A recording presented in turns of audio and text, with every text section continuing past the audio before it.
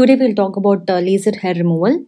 The desire to look good is as old as a human being itself, as the saying goes. This desire has boosted this $1 million industry today. And removal of unwanted hair first started with the use of sharp stone. Earlier, they used to use sharp stone to remove unwanted hair.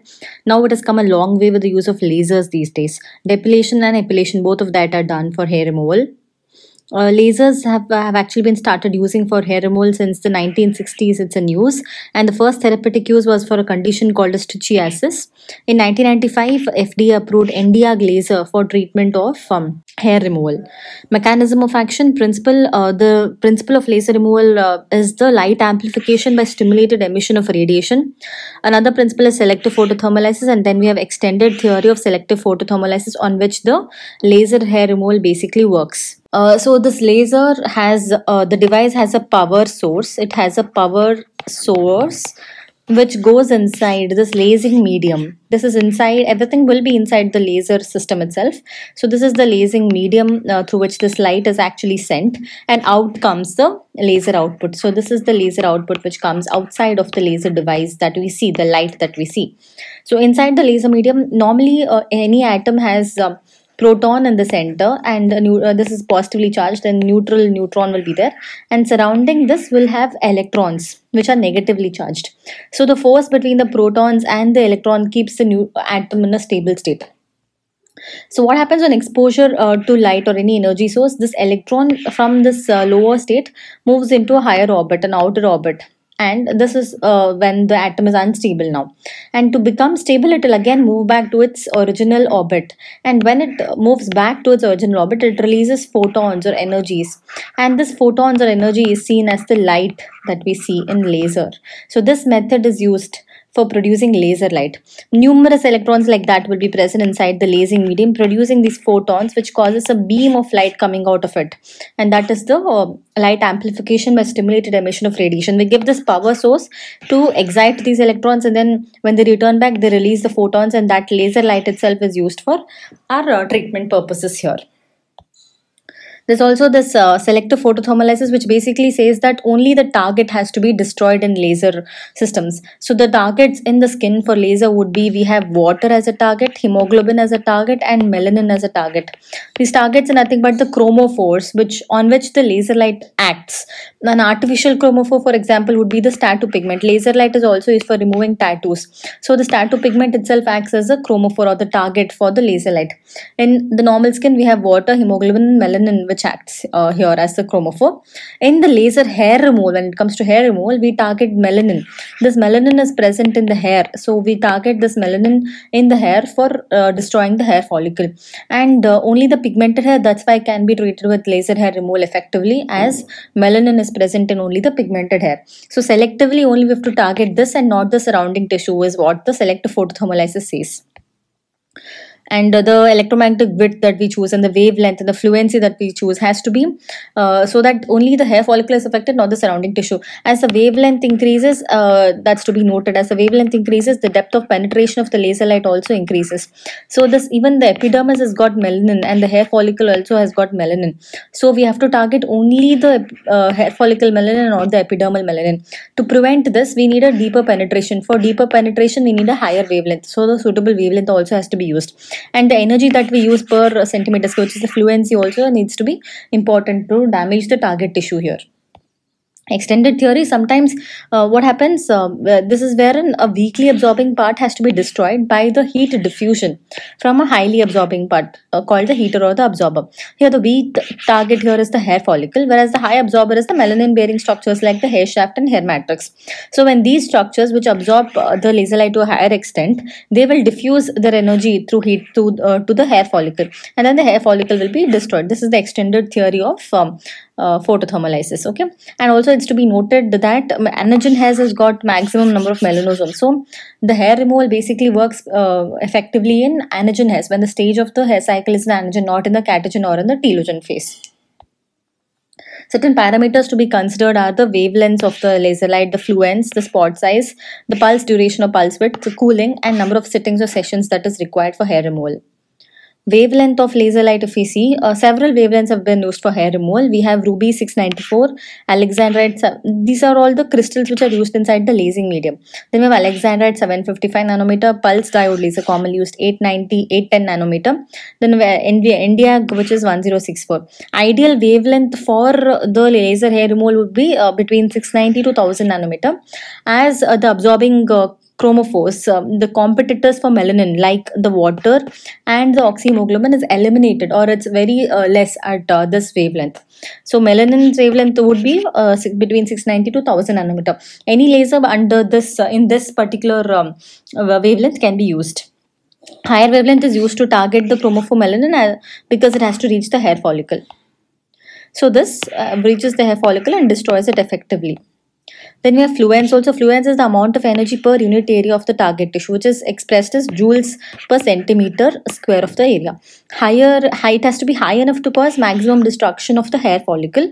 It has to be low enough also to decrease any epidermal side effects also. So that range has to be kept in mind.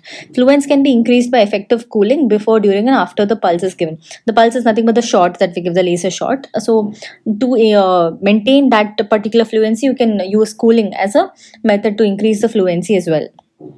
Also, we have spot size of the laser, which is important. Larger is the spot size, greater will be the penetration. So if greater is the penetration, then it will effectively reach the hair follicle and destroy the hair follicle. Okay. So here you can see the larger spot size has reached to a greater extent, whereas the small spot size has not reached to such a great extent here. Okay.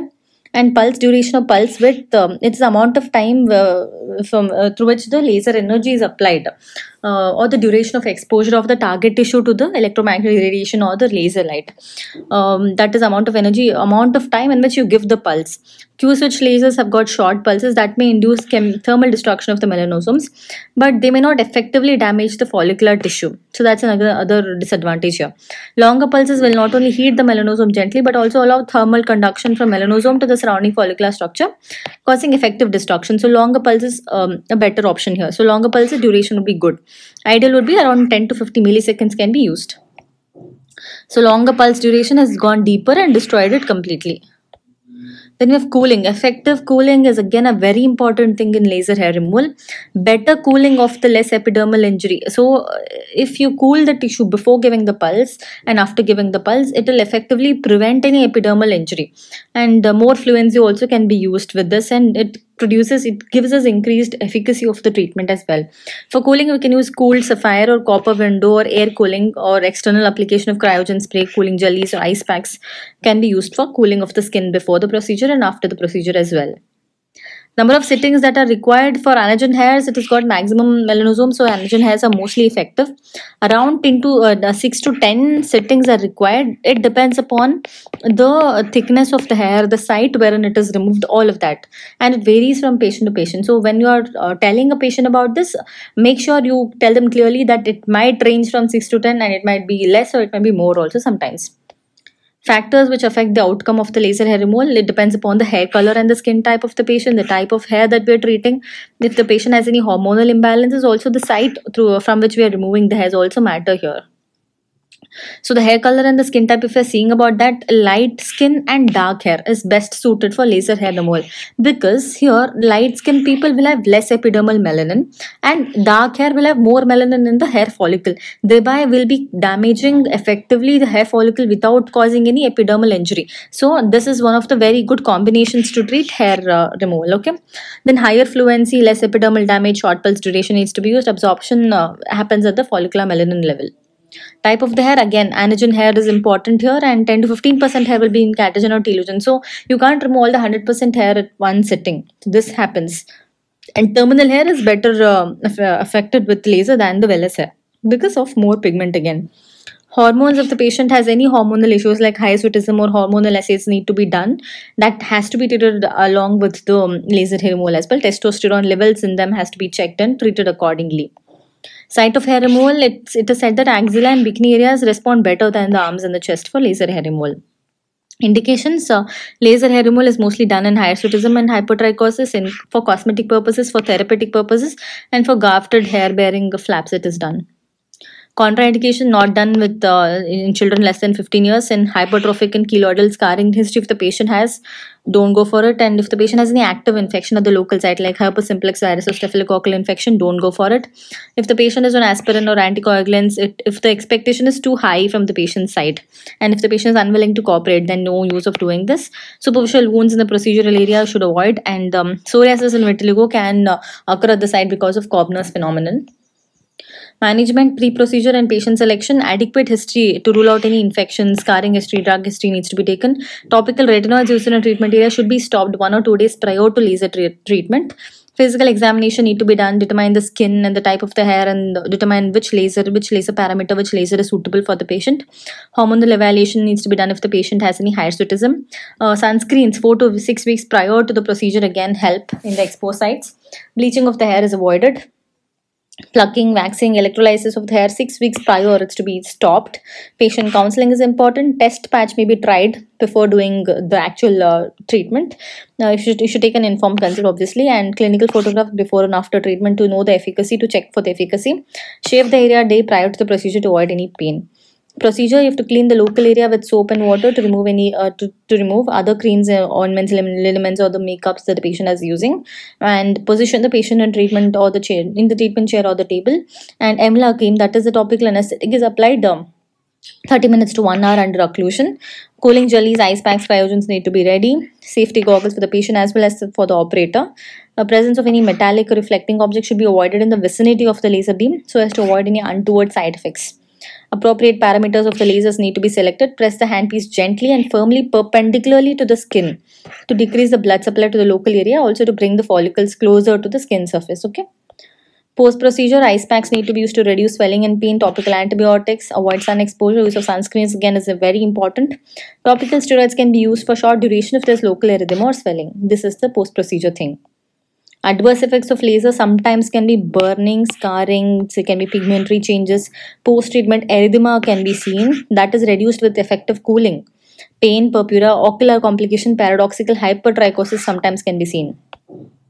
So certain laser systems that are in use are, we have this Ruby laser, which is Epi laser E2000, Epi Pulse Ruby Star. It delivers red light at wavelength of 694 and more effective in light skin individuals. This is with dark hair. Long pulsed Alexandrite laser, wavelength is 755 nanometer. It has got greater penetrance and safer in darker skin types. Diode laser is 810 nanometer and it has got deeper penetrance, better fluence and less epidermal damage. Neodymium yttrium aluminum garnet laser, it has got 1064 nanometer wavelength and good penetrance. More effective in darker skin tones. You can use this because there will be a deeper penetration because of the increased wavelength, so less epidermal damage again because they will have increased melanin in the epidermis. So this was a pre and post procedure picture of a patient with hypertrichosis on the chin, and that's cleared here. Again, a patient here, it's been cleared here. Intense pulse light laser also can be used. These are high intensity pulses of non-coherent light in a range of 500 to 1200 nanometer.